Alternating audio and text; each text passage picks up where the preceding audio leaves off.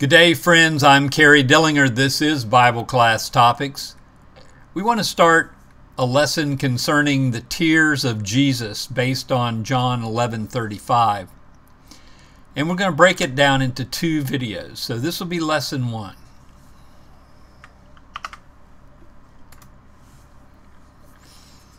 Here's how we'll break down the study. First, in this lesson, we'll have a short introduction, and we'll discuss Jesus as he wept at the tomb of Lazarus. In part 2, which, Lord willing, we will publish here on YouTube sometime next week, we will see when Jesus wept over the city of Jerusalem. And we'll close out that study by discussing Jesus as he wept in the Garden of Gethsemane. The shortest verse in the Bible, Jesus wept. Maybe the most powerful sentence ever written. Jesus shed tears. He shared the same feelings of compassion, anger, frustration, and sorrow as you and me. The Scriptures reveal to us at least 3 occasions on which Jesus shed tears.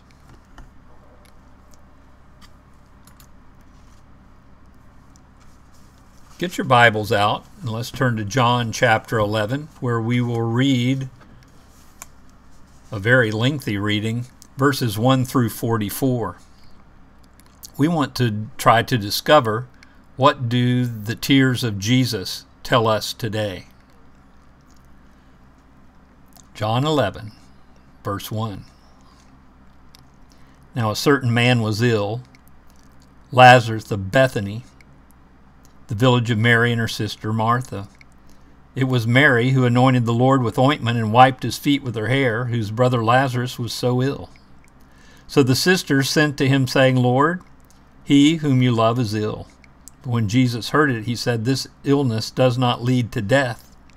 It is for the glory of God, so that the Son of God may be glorified through it.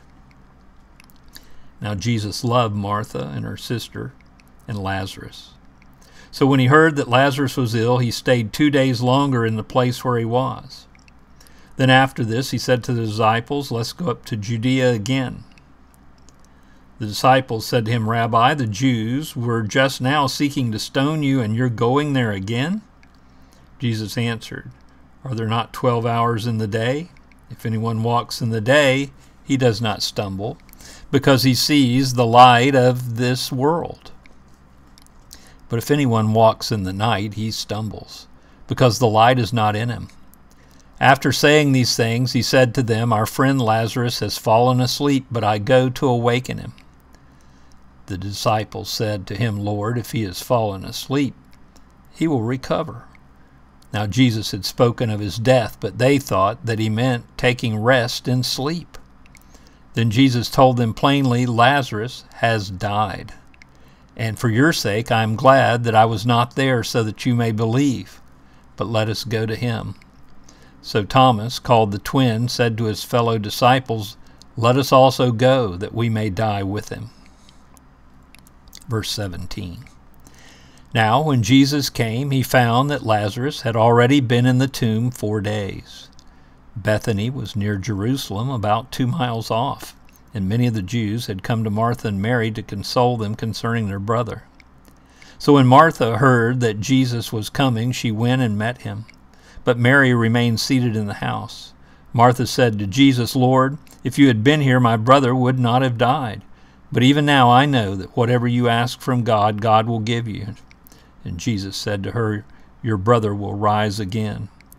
Martha said to him, I know that he will rise again in the resurrection on the last day.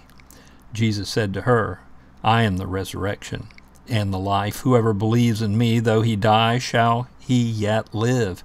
And everyone who lives and believes in me shall never die. Do you believe this? She said to him, Yes, Lord, I believe that you are the Christ, the Son of God, who is coming into the world. Verse 28. When she had said this, she went and called her sister Mary, saying in private, The teacher is here and is calling for you. And when she heard it, she rose quickly and went to him. Now Jesus had not yet come into the village, but he was still in the place where Martha had met him. When the Jews who were with her in the house, consoling her, saw Mary rise quickly and go out, they followed her, supposing she was going to the tomb to weep there. Now when Mary came to where Jesus was and saw him, she fell at his feet, saying to him, Lord, if you had been here, my brother would not have died. When Jesus saw her weeping, and the Jews who had come with her also weeping, he was deeply moved in his spirit and greatly troubled. And he said, Where have you laid him? Then they said to him, Lord, come and see. Jesus wept. So the Jews said, See how he loved him? But some of them said, Could not he who opened the eyes of the blind man also have kept this man from dying? Verse 38. Then Jesus, deeply moved again, came to the tomb. It was a cave, and a stone lay against it. Jesus said, Take away the stone. Martha, the sister of the dead man, said to him, Lord, by this time there will be an odor, for he has been dead for 4 days. Jesus said to her, Did I not tell you that if you believed, you would see the glory of God?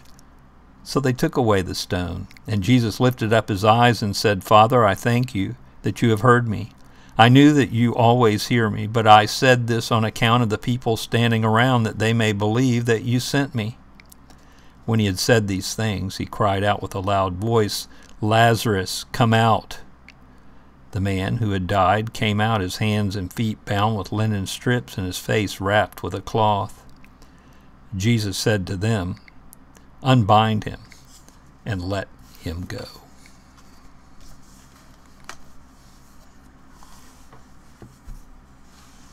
One thing that the tears of Jesus shed at the tomb of Lazarus tells us is of his human nature and his feelings.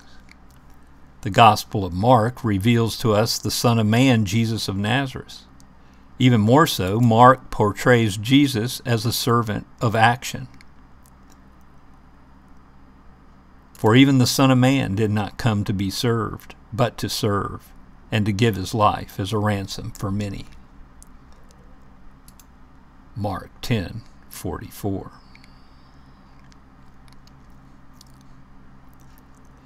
Mark 10:45. I beg your pardon.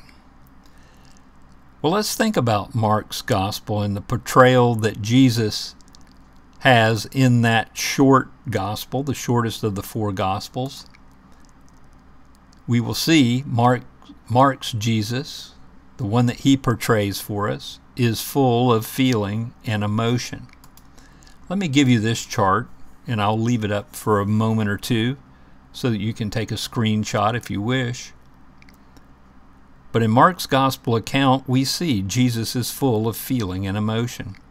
We know that he loved the little children, Mark 10:16. He reached and took a damsel by the hand, Mark 5:41. We know that he was angry, Mark 3:5. We know that he felt love, Mark 10:21. He sighed, Mark 7:34 and Mark 8:12. He had compassion, Mark 6:34. He became hungry, Mark 11:12. He became tired, Mark 6:31. He took his rest in sleep, Mark 4:38. What do we see from the tears of Jesus as he wept at the tomb of Lazarus? We see his human nature, and we see his feelings. We also see his sympathy. Jesus wept tears of sympathy. Mary, Martha, and Lazarus were close and dear friends of his. Jesus felt their sorrow and shared their tears. The Hebrew writer said, For we do not have a high priest who cannot sympathize with our weaknesses, but was in all points tempted as we are, yet without sin. Hebrews 4:15. Previously in that letter, the Hebrew writer in chapter 2 said, Therefore in all things he, that is Jesus, had to be made like his brethren, that he might be a merciful and faithful high priest in things pertaining to God, to make propitiation for the sins of the people. For in that he himself has suffered being tempted, he is able to aid those who are tempted. Hebrews chapter 2, verses 17 through 18. So what do his tears tell us? They tell us of his human nature and his feelings. They tell us of his sympathy. His tears at the tomb of Lazarus tell us of his love. Those around him proclaimed, "See how he loved him." He loved Lazarus as a friend. How great a love that was. It was the kind of love that brought tears to his eyes. Do you know the hymn, "Does Jesus Care?" by Frank E. Grafe? Does Jesus care when my heart is pained too deeply for mirth or song, as the burdens press and the cares distress and the way grows weary and long? Does Jesus care when my way is dark with nameless dread and fear? As the daylight fades into deep night shades, does he care enough to be near? Does Jesus care when I've tried and failed to resist some temptation strong, when for my deep grief there is no relief, though my tears flow all the night long? Does Jesus care when I've said goodbye to the dearest on earth to me, and my sad heart aches till it nearly breaks? Is it aught to him? Does he see? Oh yes, he cares. I know he cares. His heart is touched with my grief. When the days are weary, the long nights dreary, I know my Savior cares. Yes, Jesus loves me. Jesus loves all of his children. Jesus shed tears for those who are lost in sin, and he grieves for those who have strayed away from the truth. He weeps for every soul, even the ones who will be eternally lost.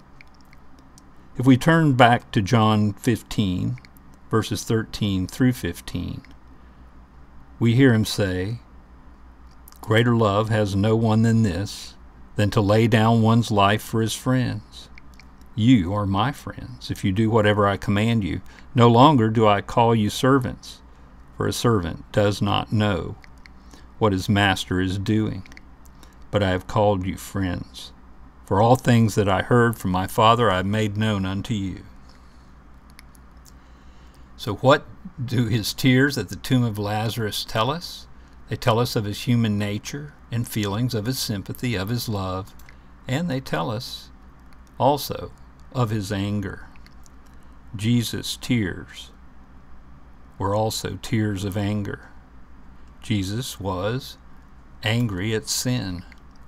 He was angry at Satan. He was angry at death. God has no joy in the death of men.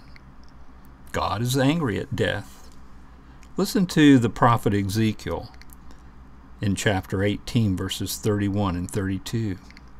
"Cast away from you all the transgressions which you've committed, and get yourselves a new heart and a new spirit. For why should you die, O house of Israel? For I have no pleasure in the death of one who dies, says the Lord God. Therefore, turn and live."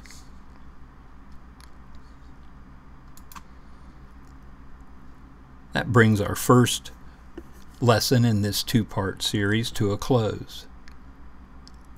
Thank you for joining me today. The outline was provided by Wayne Greason. It can be downloaded at www.padfield.com. Your support of the channel, as always, is greatly appreciated. And I found this picture of a painting that is in the Finnish National Gallery, painted by Robert Wilhelm Ekman, depicting Jesus calling Lazarus from the tomb. It's so good to study with you, and I pray that these lessons are help in your own personal Bible study. You're welcome to share them with your friends, loved ones, and neighbors. Until we meet again, may God bless.